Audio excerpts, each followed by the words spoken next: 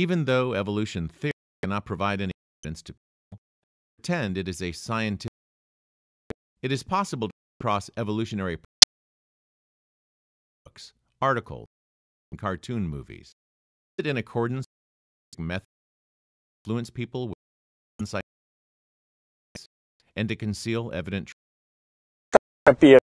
It is important to the theory of Darwinism would not make sense with propaganda. It does not confirm of Darwin.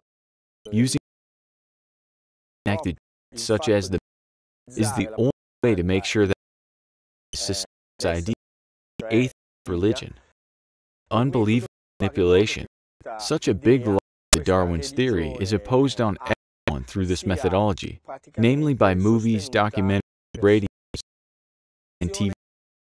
Everything's used in reality that is totally Darwin's theory. That is to say, the existence of an intelligence, everything that so that is not good, neither for the truth.